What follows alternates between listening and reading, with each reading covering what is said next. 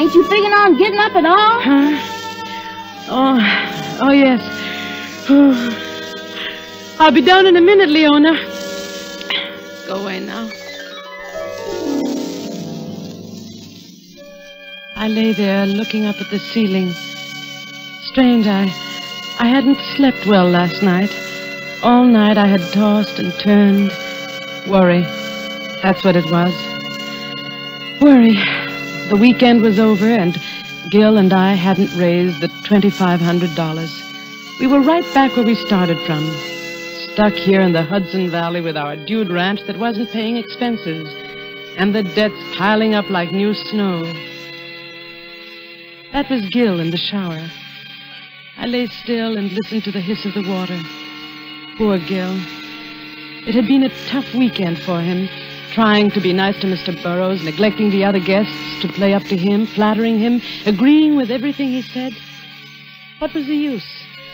I knew he'd never lend us the money. I knew it from the first. I never even wanted to invite him and his secretary up, but Gil had pinned his hopes on it. He'd worked so hard. Worked. Funny word to apply to it. Maybe if Gil had done some real work now and then, instead... Morning, Jackie. Morning. Well, how did you make out? How did you make out with Mr. Burroughs? Gil, I'm talking to you. Is he still here? Who? Mr. Burroughs. Oh, no, he left. Well, I'm glad I didn't have to say goodbye to him. I got pretty tired of being nice to him, didn't you? Yeah. Took the 8 o'clock train? 8 o'clock. He took the milk train. The milk train? How do you know?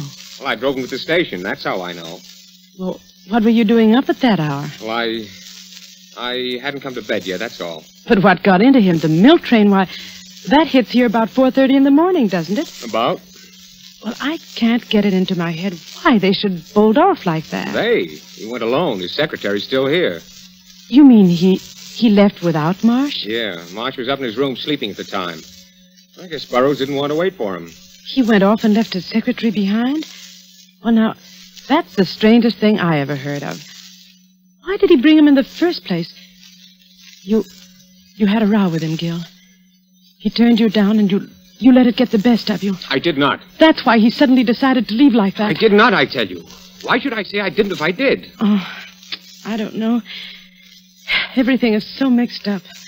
Gil, dear, want to toss me my dressing gown? It's on the chair there. Oh, here you are, honey. Oh. Jackie? Yes? Jackie, I got it out of him. What? I got the $2,500. Gil! He finally gave in when I was driving him to the station. Well, you got all of it? The works. I didn't think he would. I mean, the way he was acting. Yes, I know, but he began to soften up after you'd gone to bed. When I asked him, he came through. But, Gil, you mean he carries that much cash around with him? Well, there it is, isn't it? That's funny. You know, he came to me only yesterday and asked me where he could cash a $25 check. Oh, yes, I know about that. I cashed it for him. But the $2,500? Well, he had that all ready for deposit when he got back to town Monday. Couldn't get it to the bank on time on Friday. Oh. He didn't want to touch it, but when I told him I'd rather have cash than the check, well, he just went the whole way and accommodated me. Well, if there wasn't any friction, why did he leave at such an unearthly hour? I don't know. But, Gil... And I don't care. Oh, look, baby. We got the money. Let's just be thankful. Well, of course I'm thankful. It's just that... Miss Blaine? Miss Blaine? Yes, Leona. Well, just about to give you two up. Miss Rose and Mr. Carmen's almost finished with the breakfast. Ain't you two coming? Yes, in a minute, Leona. Come on, Gil. Let's hurry. It's hard enough to get paying guests without neglecting the ones we have. Well, I done fixed up Mr. Burroughs' room while I was waiting for you. Mr. Burroughs' room, but... You didn't have to bother. He won't be using it anymore. You won't? No, he left. You done left? Why, yes. Leona, what's the matter? And what about all them suits and things you left hanging up in the closet? His clothes? Left in the closet? What about that, Gil? Well, he left in an awful hurry, that's all. Oh, leave me alone. Don't let's talk about it. All right. But somehow, I feel that something very strange happened last night.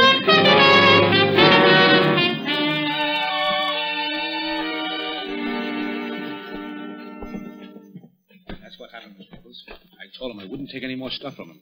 Next time he tries it, it'll be too bad. For him. Here comes Gil and Jackie. No.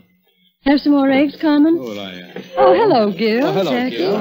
What are you two so chummy about? Why, we were just talking about Mr. Burroughs. Mr. Burroughs? Why, yes. Mr. Carmen had an appointment to play golf with him today. Golf? Yeah, yes, fine player, fine player. Oh, by the way, where is he? I haven't seen him all morning. He's not here. Not here? Well, what do you mean? He's left. He left? Yes, can't a guy leave if he wants to? Sure, I... Well, for one, I'm glad. He was an old goat. He's mad because he made a pass at her. Well, you didn't like him too well either, Carmen. You see, Carmen had a run-in with him back in the days of bootleg gin. Oh. Well, let's not talk about it. Gil's right. Mr. Burroughs is gone. Let's forget it. What's this? Oh, Mr. Marsh. What did you say about Mr. Burroughs leaving? Do we have to go through this again? Gil, please. Mr. Burroughs left on an early train. Oh, you're joking. No, I'm not. But I don't understand. Well, you're his secretary. You ought to know what he's going to do. That's right, Gil. I should know. That's why it's so strange. He told me we definitely were going to stay until this afternoon. Well, he changed his mind. Blaine, Frank. Oh, yes, and she's here. Just a minute. Miss Blaine. Miss Blaine, telephone. Coming.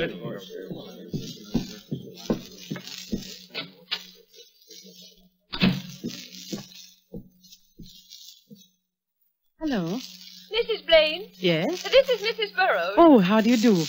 We were awfully sorry you couldn't come out with Mr. Burroughs for the weekend. I'm sure you'd have I think it enjoyed was most inconsiderate of Homer not to let me know he was staying over an additional day. And you can tell him so for me. I think the least he could have done was phone me or send a wire. Mrs. I Burroughs. don't doubt he finds it attractive up there.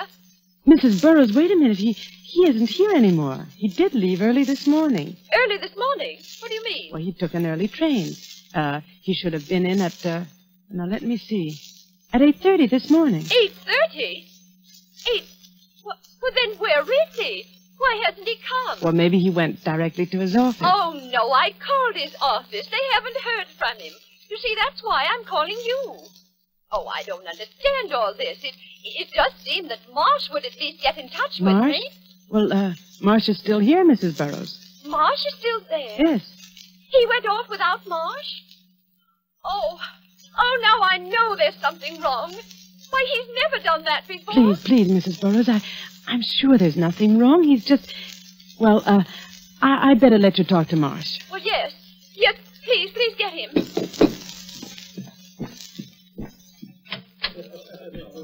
Mr. Marsh, Mrs. Burroughs is on the phone. She wants to talk to you. Better take the extension in the front room. All right. She's very upset. We have to calm her. Hello, Mrs. Burroughs. Marsh is coming. Oh, something's wrong. I know it. Hello, Mrs. Burroughs. Oh, Marsh, is that you? Yes? Marsh, did you know Mr. Burroughs was going to leave? No, he didn't say anything to me. Well, Mrs. Blaine says he's left. Should have been here, and he isn't. Well, I don't... He probably was just delayed. Oh, no, something's happened. Charles, Marsh, he had that important package in his inside pocket. He did? Yes. Oh, I don't know what to do. Shall I call the police? The police? Well, that's not necessary. Mrs. Blaine's right. Let me take care of it. I'll wait a few hours, and if he hasn't shown up by then... All right. Do what you think best. Hello? Hello? She hung up, Mrs. Blaine. Important package. The $2,500. The $2,500 Gil got. Oh, Gil.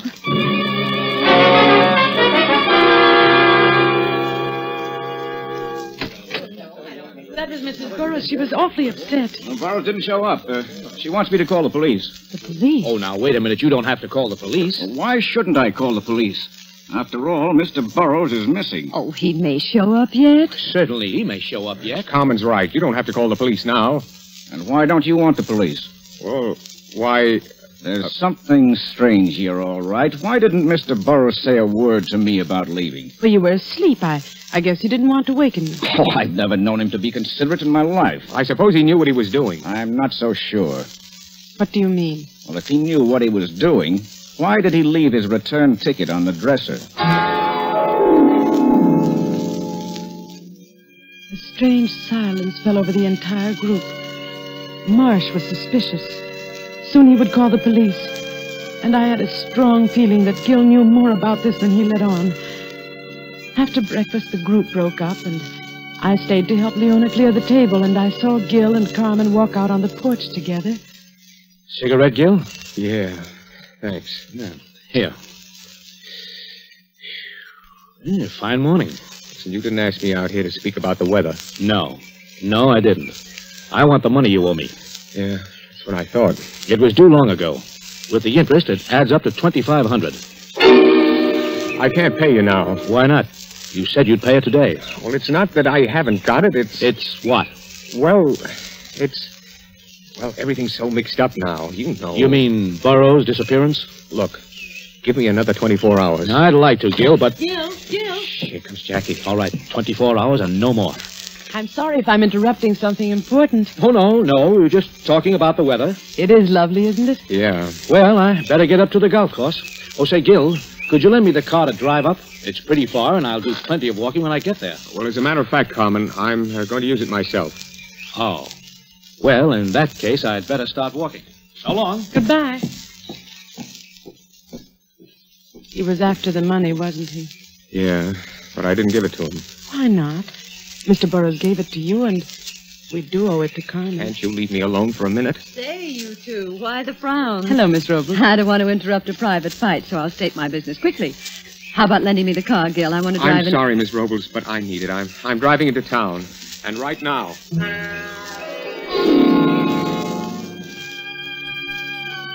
Gil drove off. The rest of the day went by in a haze. Gil didn't come back. He stayed away all day without even phoning me. He had never done that before. It almost seemed as though he avoided me intentionally. Toward evening, as I was putting the finishing touches on dinner, Leona came up to me. There's a man here to see you, Miss Blaine. Where is he? In the front room. Well, who is it? Somebody I ain't never seen before. All right, I'll talk to him. You look after things here, Leona. Yes, I will. Good evening. My name's Ward. I'm Mrs. Blaine. You wanted to see me? I wanted to have a few words with Mr. Blaine. Oh, I see. What was it about? You know what it's about. It's about Burroughs. His office sent me down. Mr. Burroughs? What about him? He was a guest here, wasn't he? Yes. When did he leave? Last night, my husband drove him to the station. Really? How interesting. What do you mean? We happen to know that he never got on that train. Oh. I thought maybe your husband could tell me a few things I'd like to know. I'll see if he's here. Just a moment. I'd also like to see some of the other guests. Well, I'm sorry, but nobody's here just now. Miss Robles is out walking, and Mr. Carmen hasn't... Carmen? A short, fat Italian? Why, yes. How did you know? Mr. Burroughs always ran into him before. Now I'd like to see your husband. Please sit down. I'll see if I can find him. Thank you.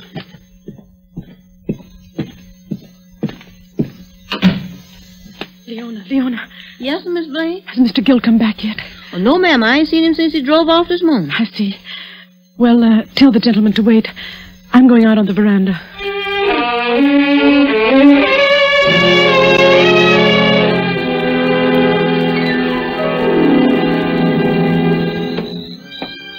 I went out on the veranda. Up and down the length of the porch and back again I walked, my eyes glued to the dark highway that ran past the house, hoping against hope that Gil would show up before the detective came looking for me. Gil had the $2,500 on him, Burroughs' cash, that important package Mrs. Burroughs spoke of to Marsh. I had to see Gil first, and suddenly I saw a car speeding down the road. Gil's car. I could tell by the one dim headlight. It tore through the dark at top speed, then swerved through our gate and into the garage. I was about to run down the steps when another pair of headlights split the gloom of the highway. As the car came on, I recognized the taxi from town. A figure climbed out quickly. Gil! Jackie, did you see the car? Our car? Yes, Gil. It went toward the garage. Who was driving it? Well, I couldn't see. What is it, Gil? Are you in... No time to talk. No time to talk. Where are you going? The garage. I'm coming with you. The doors are closed.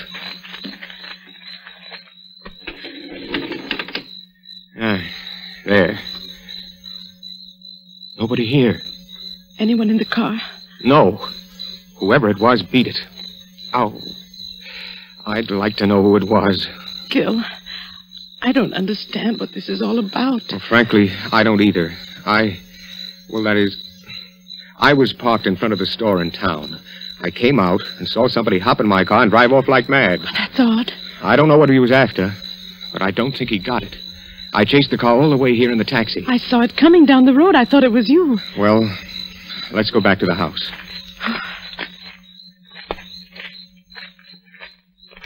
Gil. Yes? Gil, there's somebody here to see you, a man named Ward. Ward? Who's he? What does he want? He wants to talk to you about Burroughs. He's a detective. Oh. And, you'd better let me have the wallet with the money, just to be on the safe side. Now, look, I don't want you mixed up in anything. Well, I'll be all right. Please, give it to me. Well, okay. Now you'll have to go in and talk to him. Yeah, I suppose so. I went up to my room and lay there in the dark, trying to distinguish the murmur of voices from below. But all I could hear was a blur of sound. I got the 25,000. Something's happened. The next time it'll be too bad for him. He made a pass at me. He left in a hurry. Let me alone. Why don't you want the police? Why don't you want the police? Why don't you want the police?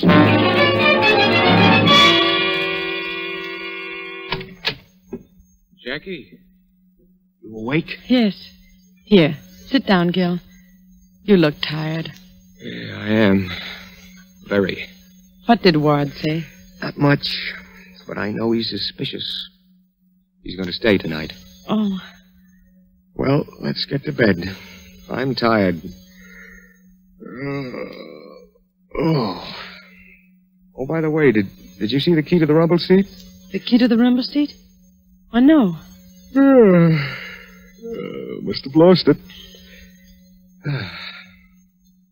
Good night. Gil, you've never told me. You've never told me one way or the other. Gil, you've got to tell me.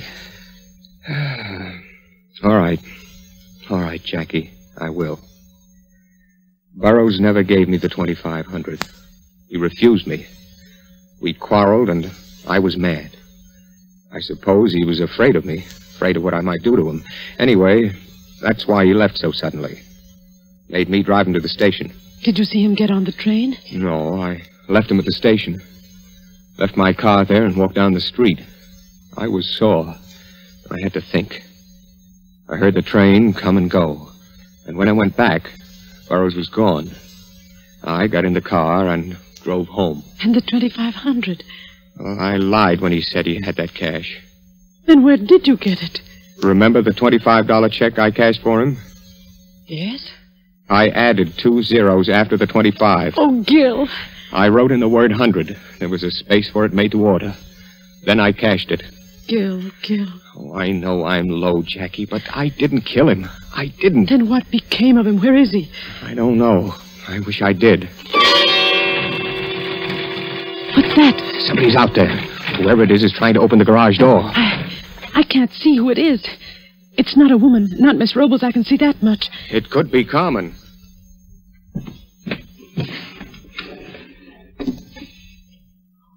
What are you doing in that drawer? Just getting this gun. Now, quiet. No, Gil. Give me that gun. You can't shoot anybody in the dark like that. Please, Jackie. I'm going to turn on the lights. Don't, Jackie. Yes, Gil. Oh, he's running away. Gone. Who was it? I couldn't see. Could you? No, Gil. Well, now it just means waiting until the next time. Oh, Jackie, what am I going to do? I don't know, dear, but we'll get out of it somehow. How? I'm all mixed up. There's one clear thing. Somebody is awfully interested in that car.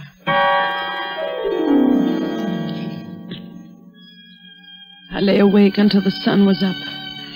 Then a shallow, feverish sleep came. And when I awoke, it was almost evening. Gil's bed was empty. There were the indistinct sounds of life in the house below.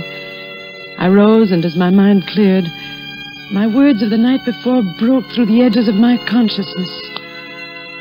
There's one clear thing. Somebody is awfully interested in that car. I dressed slowly. A tantalizing thought hovered just beyond my grasp. The car.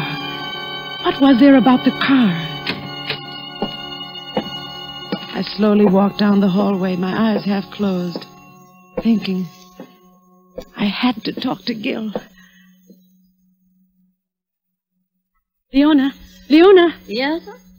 Where's Mr. Gill? Well, he done went to town with Mr. Ward. He went with Ward? Yes, and right after breakfast. Mr. Carmen gave him a lift down and... Carmen? Yes, but Mr. Gill, he done left you this note. Oh, let me see it. Jackie, I've gone downtown with Ward. I'm going to tell him about the check. And whatever happens will have to happen. No, Gil. No, Gil, no. Jacqueline! Leon, I've got to stop him. I'm going to drive to town.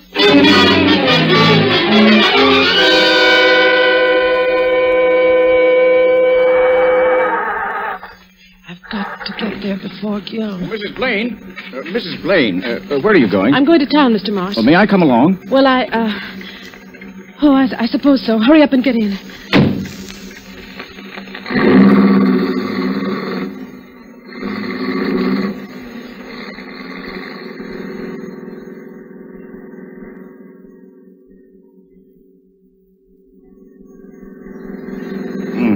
Getting dark. Yes. I hope you don't mind me driving so fast. I'm in a terrible hurry. No. Pull down the next side road. What? I said pull down the next side road. A gun? Yes, a gun. Now do as I say. There's something in this car I want. I won't. I must get to Gil. Let go of that wheel. Let go of that wheel. I said there's something here I want. There's a car coming. Let go. Let go! Ah! Ah! I tried to move. Miraculously, we were alive. The other car had careened beyond us up the road. I saw that the side was smashed in. Then I heard Marsh's voice. I ought to kill you for this. That was a police car. Keep your mouth shut. Here he comes now. Now remember, there's a gun pointing at your back. Hey, you maniacs. What's the idea? You trying to kill somebody? Oh, sorry, officer. We had a little trouble with the steering wheel. Well, you won't have any more trouble with it. This is the end of your license. Oh, see here, officer. I'm in a terrible hurry. If you let me drive to the station... Wait a minute, buddy. Let's have your names. What's yours? Come on. Marsh. Charles Marsh. Charles Marsh. What's yours, lady? Mrs. Gilbert Blaine. Yeah. And yours? Well, come on. What's yours? What's your name? Who are you talking to? That guy in the rumble seat. The rumble seat? Mr. Burroughs. Oh, it's Burroughs, is it? Well, why don't you say so? Hey, what are you, a wise guy sitting there like a mummy? Come on, answer me, will you? Hey, wait a minute. This guy's dead. You did this. The rumble seat flew open when we crashed. Officer, he's got a gun. He murdered that man. I'm warning you. Keep back or I'll... Oh! That takes care of him. You're all right now, sister. Yes. I'm all right now.